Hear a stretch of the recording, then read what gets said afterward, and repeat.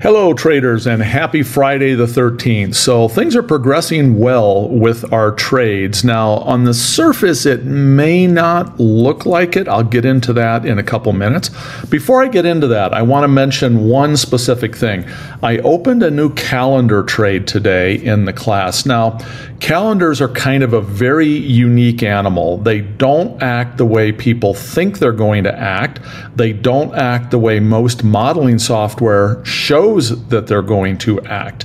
And I've had my students asking me for probably almost a year now to, prepare a deep dive calendar class, much like I did, excuse me, with the deep dive butterfly class. And I kept pushing that back because there isn't a good piece of software out there in my mind to illustrate some of the key things that need to be illustrated and understood about time spreads, diagonals, and calendars.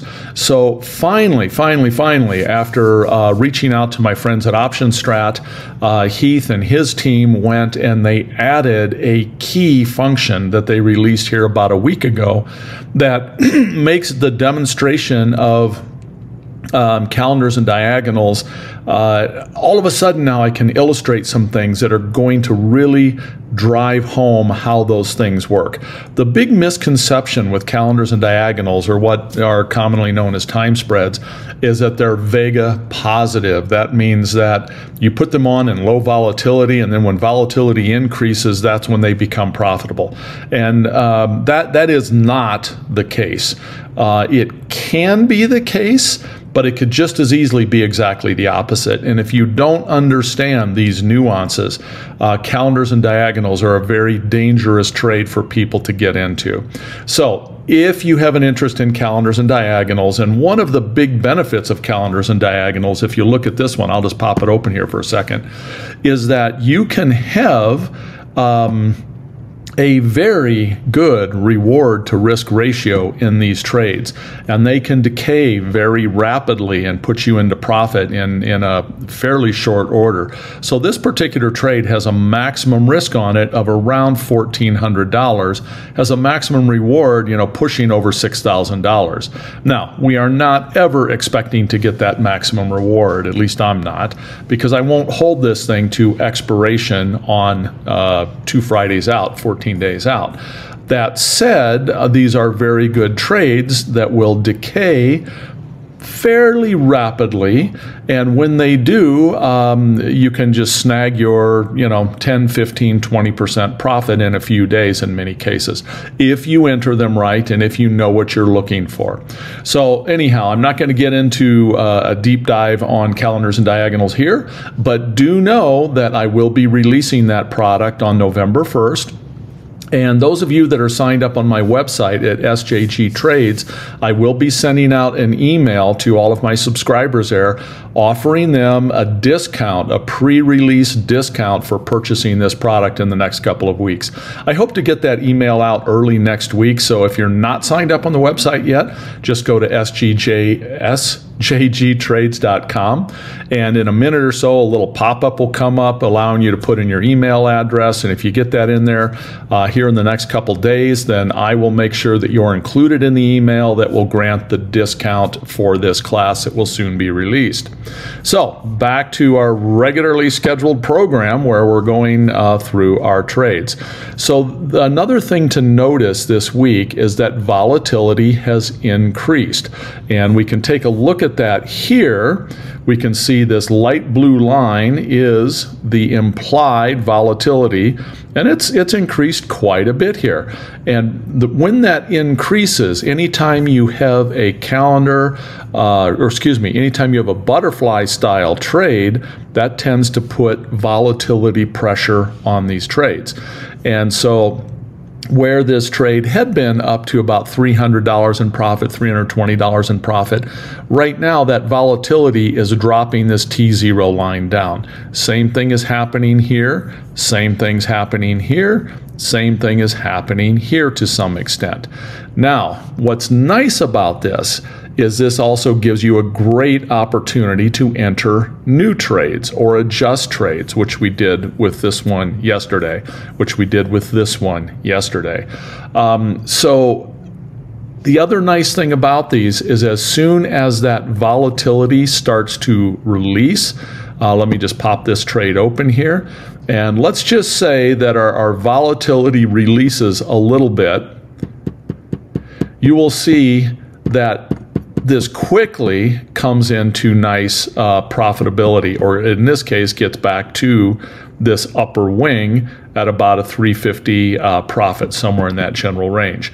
So that's what we're looking to have happen on these. If our market stabilizes next week and we get a little bit of just a stalling in the market, all of these trades will quickly start showing more profitability. They're positioned in such a way right now that that's exactly what's going to happen. These lines are going to raise up on all of these relatively quickly, even if the underlying price doesn't move. Or if the underlying price moves up a little bit and volatility decreases, that's also going to help all of these various trades. So I really like the way these different trades are positioned at this point.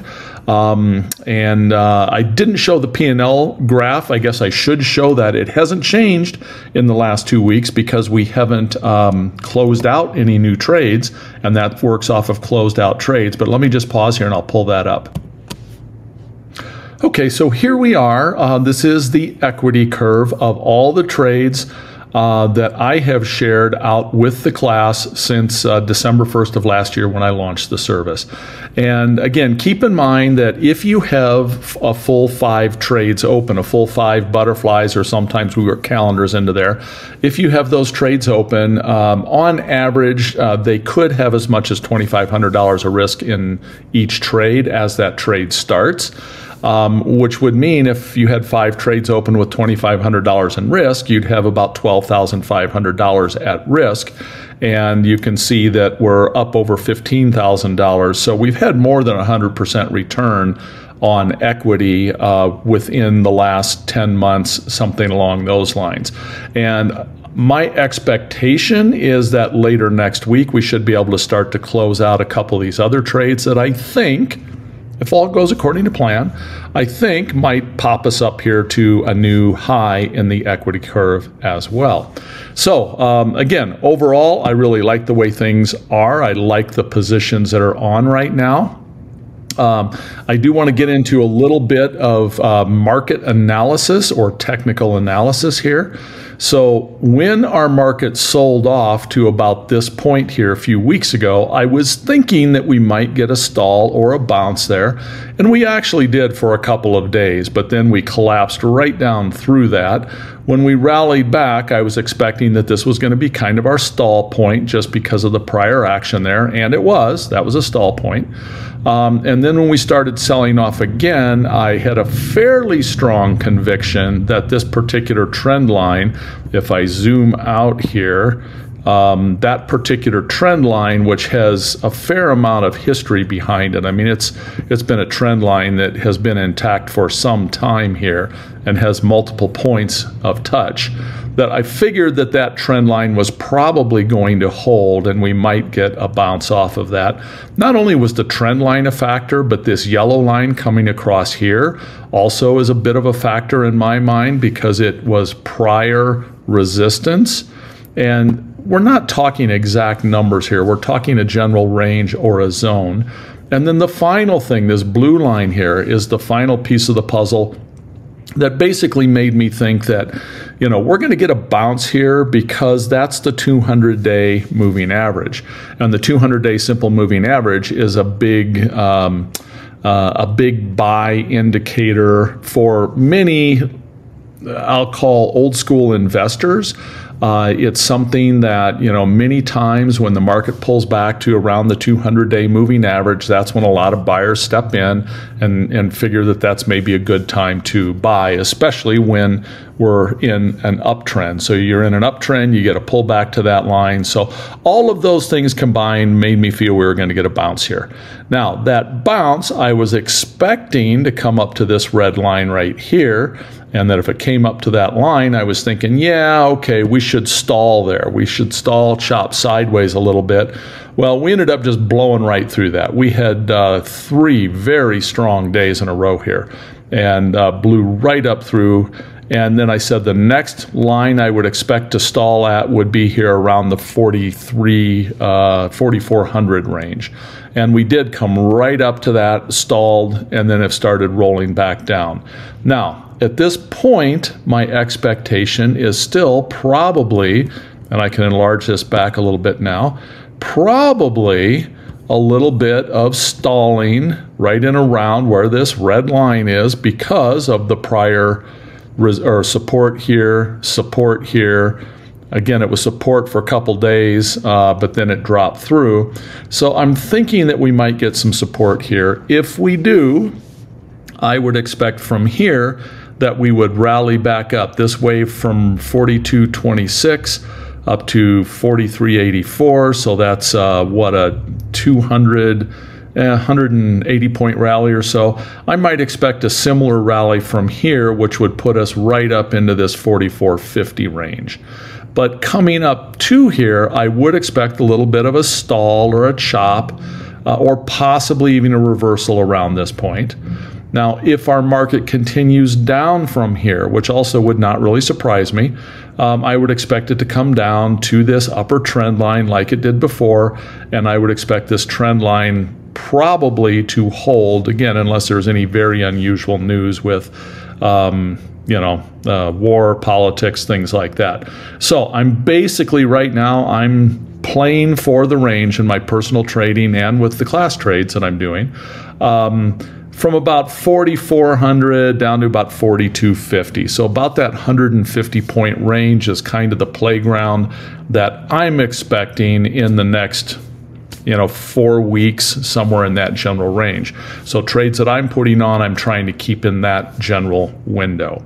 So that should give you kind of a bit of a summary of the trades that we have on and my expectations for them, as well as market conditions going forward based on what I'm able to see here.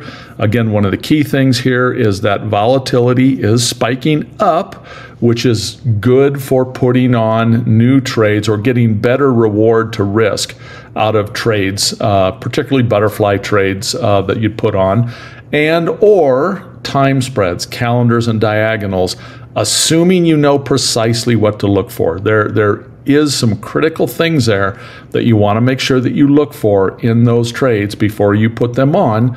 And doesn't mean if you don't have those specific conditions that it won't be a profitable trade. It's just that if you do have those specific conditions, it kind of gives you a little bit of an edge. And in the trade we put on today in the alert service, we did have those conditions, and I pointed that out to people. So that's it for right now. Thank you so much, everyone. If you find this of interest, please like and subscribe. If you're interested in knowing more about my various educational content, the alert service, etc., go to sjgtrades.com. I've put some information down below here as well with some links. There's also, I believe I put a link down there for a free video about butterfly trading that will kind of walk you through some of the key things to look for in trading butterflies. So if you'd like to see that free video, you can sign up for that down below as well. So thanks so much, everyone. Take care. Have a great weekend.